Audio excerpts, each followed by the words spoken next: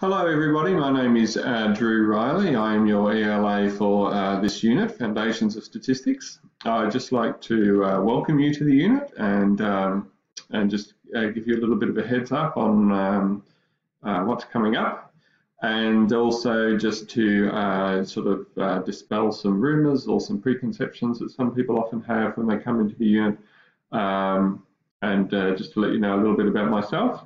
So I have been teaching this unit with Swinburne Online for just over a year now, and I quite enjoy teaching the unit. I quite enjoy teaching statistics and working with statistics.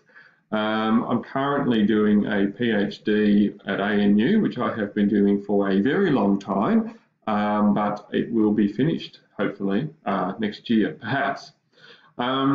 Other than that, I do a lot of teaching. Actually, I teach on campus at RMIT and some other places, and I also do some research for the Defence Department. So I do a lot of different things, and that's exactly how I like it. So now that's enough about me. Let's talk about you and what you're going to do. We're not actually going to go through the details of what happens in the unit, what we're actually going to study. There's a lot of information about that on Blackboard. There's a lot of information about everything on Blackboard. There's the assignments and the exam and the work and so forth. So if you're looking to get some idea of the content of this unit, I would encourage you to get off Blackboard and have a look around there. There's a lot to read up on.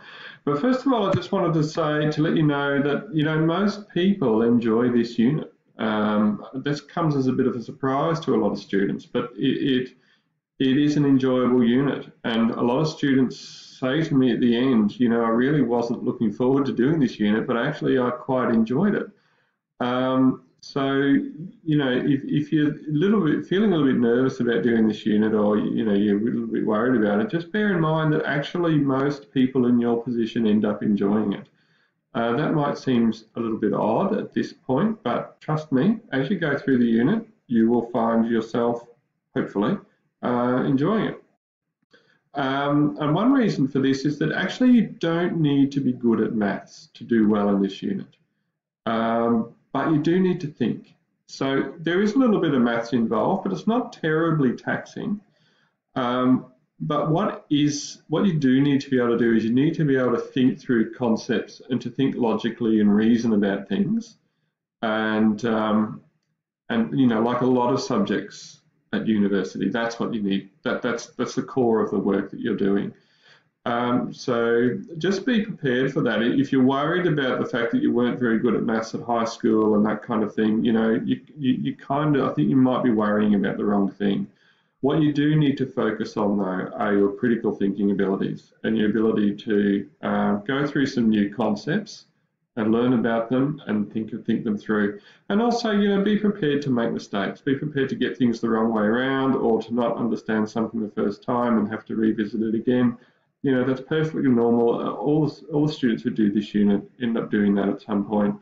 It's perfectly fine to think that you've gotten the hang of something or not, and then realise that you don't actually understand it all, and you have to go back and look at it again. That's perfectly normal, and everybody goes through that. The other thing that I wanted to say is, this is a really, really useful unit.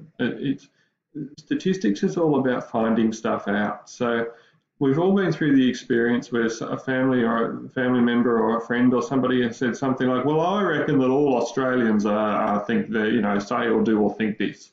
And you might think at the back of your mind, well, I wonder if that's true. I wonder if most Australians or everybody in Australia does think that. Well, statistics is a way of helping us to find that kind of information out.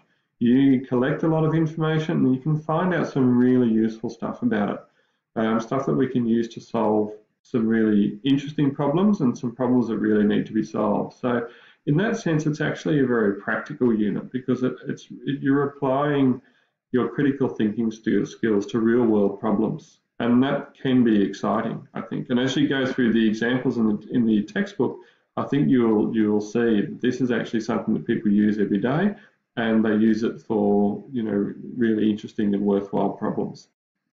In practical terms, do make sure you keep up with the work. make a plan for getting the work done each week. You know, it's if you can see a week coming up or a time coming up when you're not going to be available to do the work and you're going to have your hands full with other things, try to make a plan around that so you can organise some time for when you can do the work, and try as much as you can to keep up each week, because if you start to fall behind, it really does get difficult to catch up due to the nature of the work and the kind of concepts that you need to absorb each week. We do build on what we do in past weeks, so you know, skipping a week or rushing through a week is generally not a good idea. So really work hard to try and keep up. Make sure you plan and organise your time. And you know, if you think you might have taken on too much, if you're studying other units and you think you've taken on too much work, you probably have. So don't be afraid to pull out, especially for a unit like this. If you think that you're not going to be able to devote the time to it that you need, then make the decision early. Pull out before the census date, so that then you can go on and do the unit when you've got the time that you need to, you know, to really focus on it. The other thing I wanted to say is to do the activities each week on the discussion boards. Don't just read through the ear text and go, okay, I've done all that. The discussion activities are really important, because what you do on the discussion boards is what you'll have to do in the exam. So if you haven't done the activities on the discussion board each week, it can be quite tricky when you come to do the exam and you're sort of doing them for the first time, or you haven't had any feedback on your work.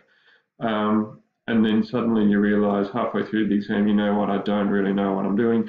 That's not the kind of thought that you want to have halfway through an exam. And so to avoid that, it comes down to doing the activities each week. So if you do those, then you know, you're setting yourself up to do, you know, to go through the exam with, you know, with the least amount of stress, put it that way. Okay, so that's all I wanted to say, really. You know, have fun. Have fun with this unit. It is fun, I think. It is interesting. You know, it's not a trip to Dreamworld on the Gold Coast, but it is certainly intellectually engaging. It's fun, it's useful, and it's probably not as bad as what you think. All right, see you on the discussion boards.